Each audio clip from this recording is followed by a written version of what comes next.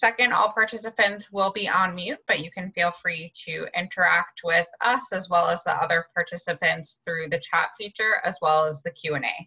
So feel free to introduce yourself in the chat and share any commentary that you have. Use the Q&A feature to address any specific questions that you'd like me to answer, and we'll plan on covering those at the end of today's webinar.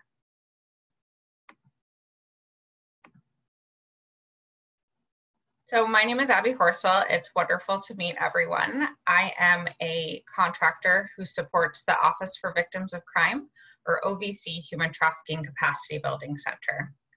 I serve as a project specialist, which basically means I have the exciting opportunity to engage directly with the field through webinars and other events, as well as through our direct coaching services, which we'll talk a little bit more about in a few minutes. One thing I like to share with people is that we tend to refer to ourselves as the center. As you might have noticed, we have a relatively long name. Though explanatory, it can definitely be a bit of a mouthful, and it doesn't lend itself to a catchy acronym. So we tend to go by the center. Today, we're going to be talking about the center's coaching services in general, and then we'll talk about a specific opportunity that's related to grants and funding. I know everyone is starting a busy work week this Monday afternoon, so we will try to wrap up in about 30 minutes, and then I'm happy to hang on the line to go through any additional questions, or if anyone wants to chat after the webinar, I will certainly be available to do so.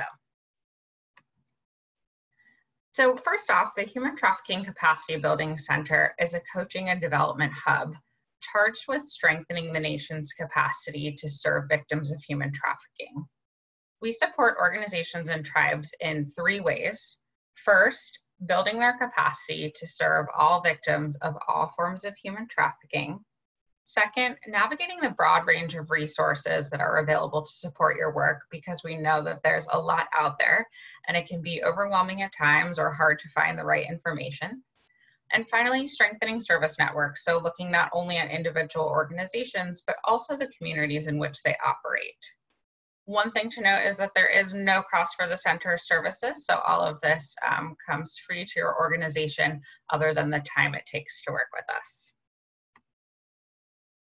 The center is committed to ensuring that its resources meet the evolving needs of service providers, so we offer 3 primary resources. First, our clearinghouse, which is a catalog or a repository of documents on a wide variety of programmatic and administrative topics that are intended to be adapted to help meet your organization's needs.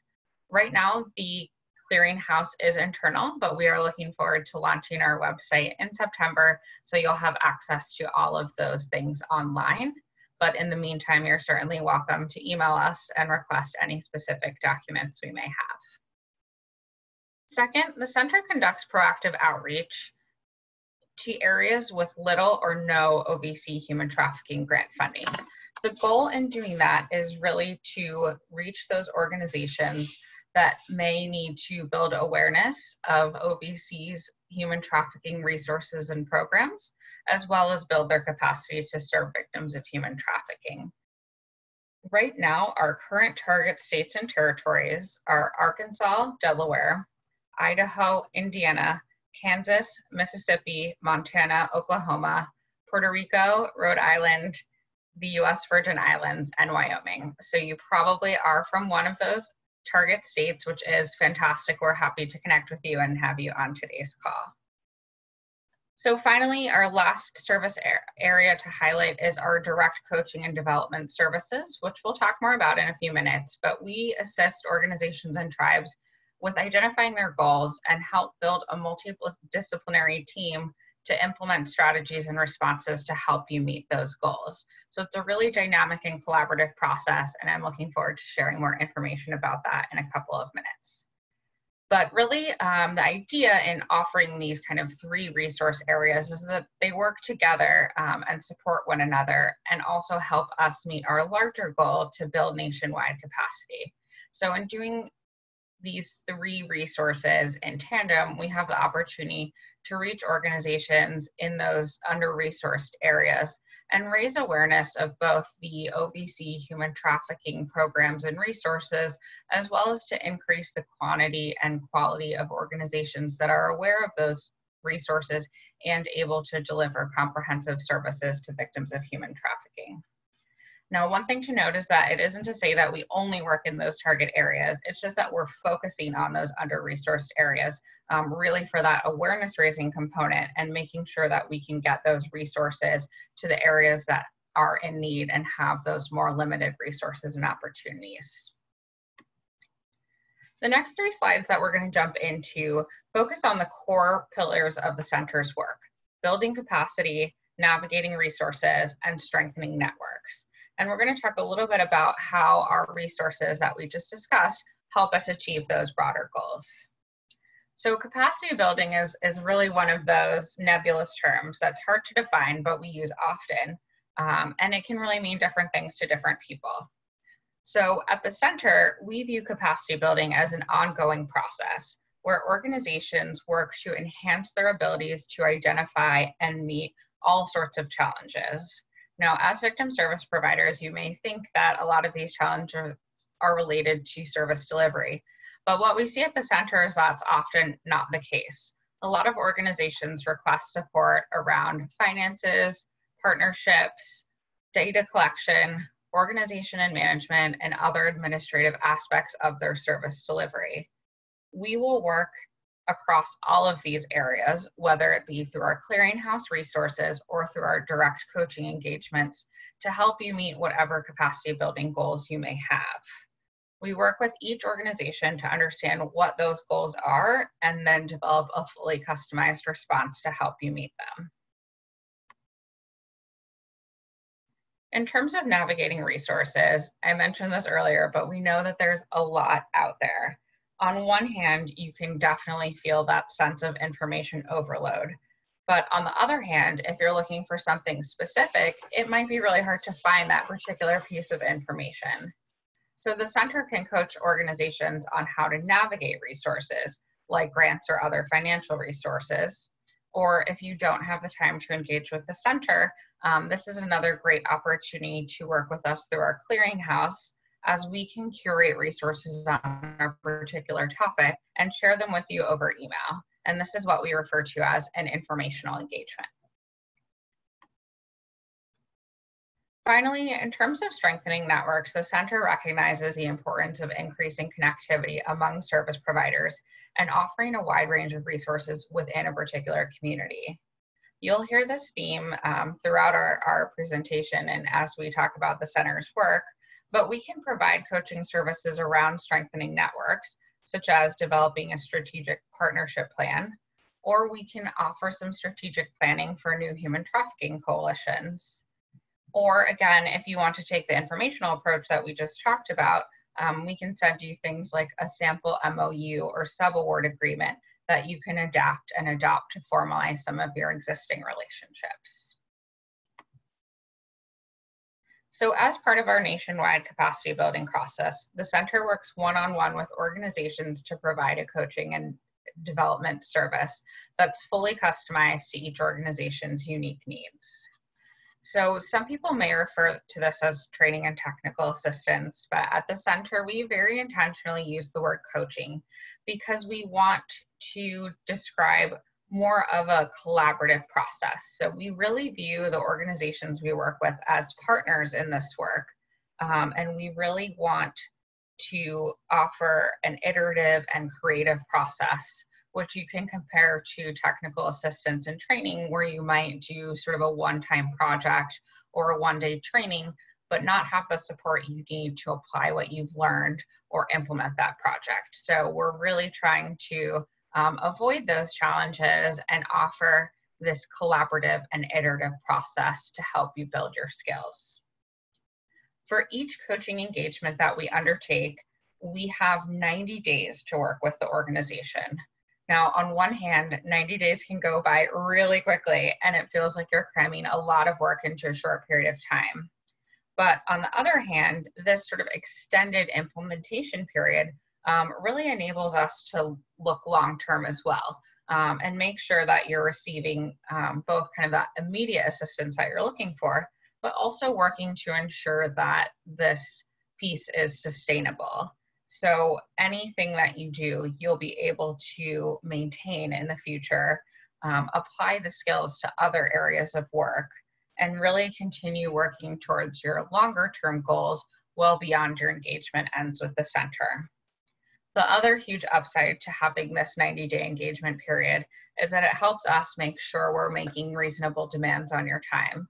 We know that this is very much an investment, and we recognize that you're balancing this investment with maintaining your daily operations and making sure you're serving your clients. So we want to help this fit into the important work that you're already doing. So hopefully many of you joined today's webinar because you're interested in learning about how to develop sustainable and strategic approaches to funding. This slide lists some of the materials that we have available in our clearinghouse that are intended to help you do that.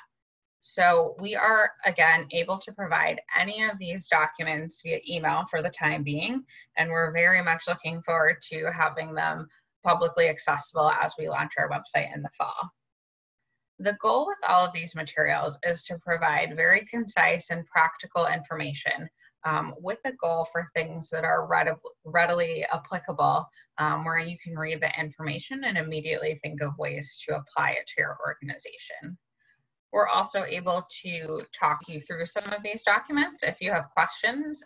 It doesn't have to be a one-time email, but rather an ongoing dialogue, because the center wants to help you build your capacity and really be that ongoing source of support.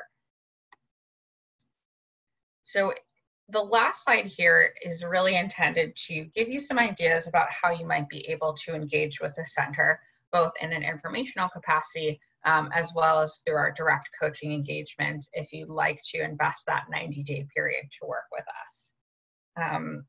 Please feel free to reach out to the email address listed here. I'll also share my contact information at the end of the webinar. And again, if you're interested in any of the materials listed on the previous slide, but don't want to wait till our website launches, you can also request them through the email address here. So in the second part of today's webinar, we're going to talk about an upcoming coaching opportunity with the center that we call our Sustainment Strategy Cohort. I know it's a bit of a fancy and technical name, but one of my team members has taken to calling it the Funding Support Group, which I think is a fair way to describe the work that we're hoping to do. We wanted to offer this opportunity really around sustainment, grants, and other funding, because this is the #1 request that the center has seen in terms of both information as well as through our coaching engagements.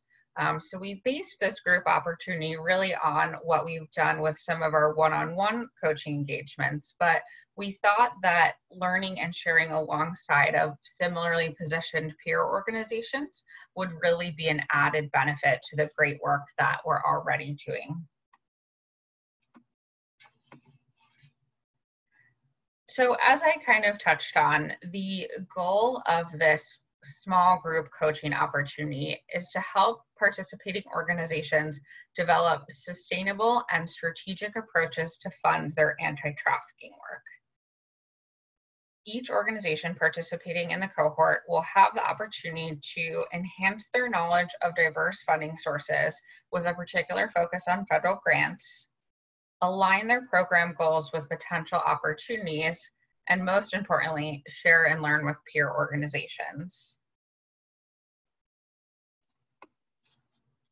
In order to participate in the cohort, organizations must be already delivering services to victims of human trafficking, regardless of the scale. Even if you have a one-person program, you're certainly still eligible. If you have a fully dedicated anti-trafficking organization, you're also eligible. The organizations that participate must be new to federal grants. We're really going to be providing a lot of coaching and support around that. So if you already have several federal grants, it might be information that's already in your sort of repertoire of skills. We're also asking that organizations be able to dedicate at least 2 hours per week to commit to the information and meeting schedule. We'll talk more about what that looks like in a few minutes, but we want to provide sort of that transparent and realistic expectation about how much work and time you'll have to dedicate to this process. And then finally, as we talked about earlier, the center is really focused on areas with little or no OVC human trafficking grant funding. So we're only opening this cohort opportunity to the states and territories listed on the slide, with the goal of really making sure we can get resources to those areas. Now, there are 4 sort of working components to this group. The first is going to be an initial assessment, which will be sort of one-on-one with each organization, myself, and a grant strategy and human trafficking subject matter expert. During the assessment, we'll explore each organization's unique strengths and challenges and really get an understanding of what their financial goals are. The second component is a series of 6 online coaching sessions, which will be held bi-weekly, and we're going to be going through information on grants, programming, and sustainment. And in another minute or two, we'll talk about exactly what each of those sessions will cover. They're going to be very substantive and interactive and really content rich. Third, we're going to be giving independent assignments to each organization with the goal of helping all of the participants really apply what they've learned. And again, we'll talk about what those assignments look like in a couple of minutes. And finally, the last component of this coaching series is around sustainment activities. So thinking about how to identify the next steps and how the center can support you even after this coaching group ends. We'll have check-ins and continue to monitor your progress. And all of that will go to what we spoke about earlier in terms of making sure that this assistance is sustainable and that you not only have the skills, but also the support to continue working towards your longer-term financial goals. So as I just mentioned, I wanted to make sure to give you an idea of the topics that we're going to cover in these coaching sessions.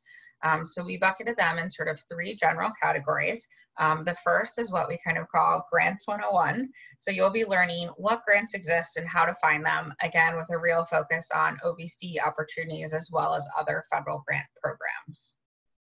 Then we'll be really focused on aligning your program and programming to available funding and crafting reusable language that you can use both for program documents as well as for funding applications in the future. And finally, we'll be looking at long-term, so thinking about that sustainment piece. We'll refine some of the materials that you drafted and think about what your strategy might look like as we're going into the next grant season. I also mentioned assignments, which some people might call homework, but the idea here is really not for this to be busy work. After each coaching session, you'll have the opportunity to work independently and practice what you've learned on your own. The idea here is that you'll really build a repository of skills and resources that you can use in the future. I think the sample assignment on the slide here on the right is a great example of what that might look like. So one of the first assignments we'll likely take on is doing a search of all closed federal grant opportunities and making a list of possible options that align with your programming. It's a good exercise to sort of practice identifying grants and thinking about what opportunities you might be interested in pursuing, but it's also something that you can use in the future because many of these grants are offered year after year, so you can begin preparing sort of that list of grants that you might want to look at for next year.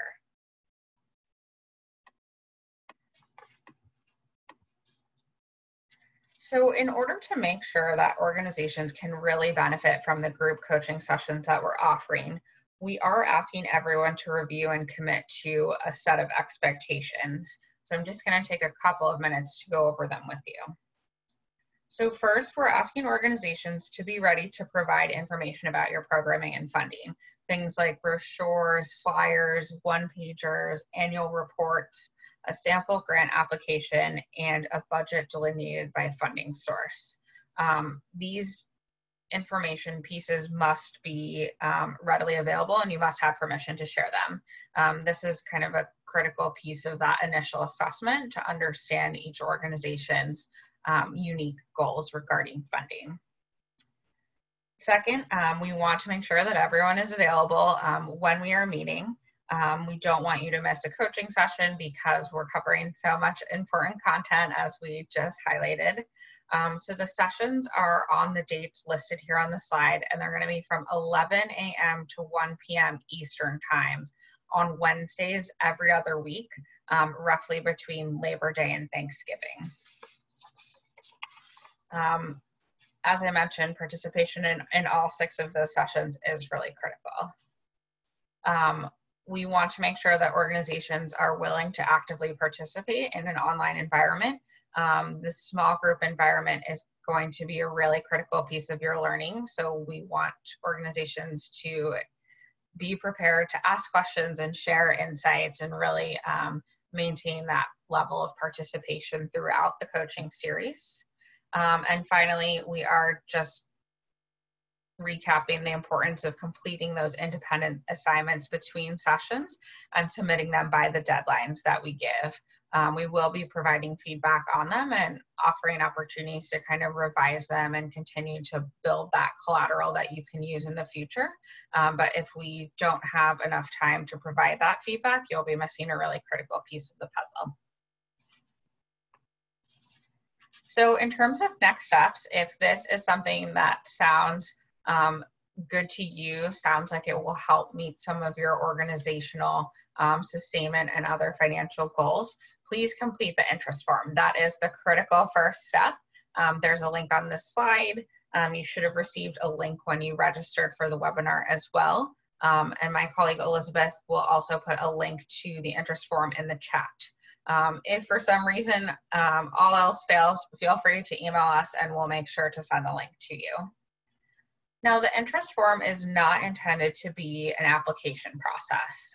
We want to make sure that organizations meet the eligibility criteria we just went over and are just comfortable with some of the expectations that we shared around meeting participation and information sharing. This interest form is going to be due August 31st, and that is a hard deadline just because of the sort of aggressive timeline we're on to make sure we wrap up before the holidays. After this deadline, everyone will be contacted, and for those selected, we will be moving forward quickly. As you can see here, between September 1st and September 11th, we're going to be asking you to quickly turn over that programming and funding information we talked about, as well as get your initial assessment scheduled so you have that time to talk to us one-on-one before we jump into the sessions. The first session will be on September 16th, and that's when you'll have the opportunity to meet the other program participants and really kind of officially get started with some of this work. Now, for those not selected, we still want to work with you. Your organization just might not be the right fit for this group at this time, and that's okay. We are absolutely still happy to provide you with resources on funding and sustainment. We can certainly reach out as we schedule future group coaching opportunities. And we can also talk about our one-on-one coaching and development services. Maybe funding isn't really the focal point or consistent with the goals that your organization has right now. So please feel free to reach out to us about some of our other coaching services, and we can certainly put together a customized response plan for you. So I'm leaving our general center contact information here on this slide. I've also listed my personal email address as well, so you can feel free to reach out to me directly if you prefer. Regardless of how you reach us, we are more than happy to answer any of your questions here. And I'm just going to take a minute to pull up the Q&A and see if there are any questions that anyone has that I can answer in the next couple of minutes.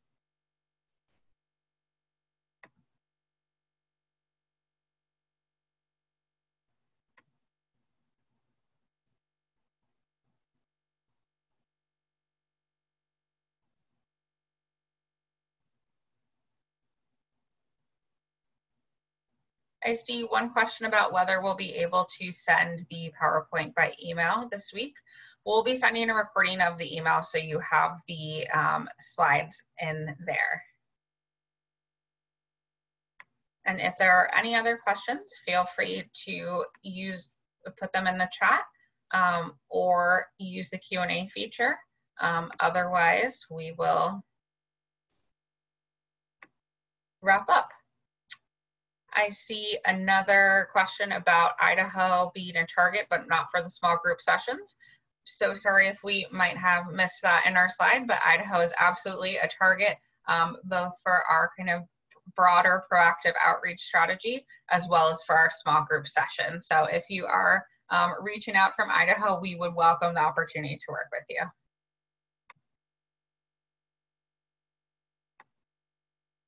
I see another question requesting the link to the interest form, and my colleague Elizabeth has added that in the chat. So if you need to access that,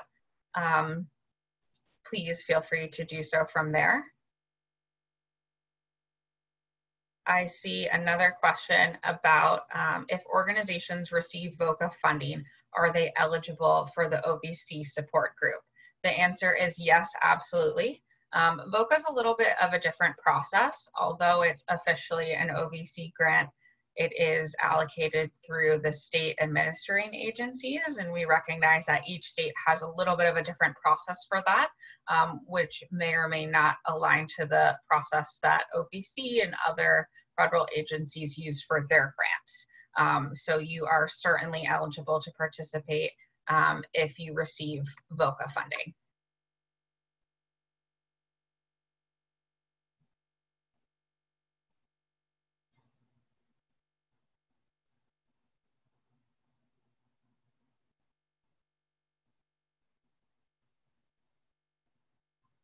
So it looks like we are right at the half an hour mark. So 30 minutes in and out as promised.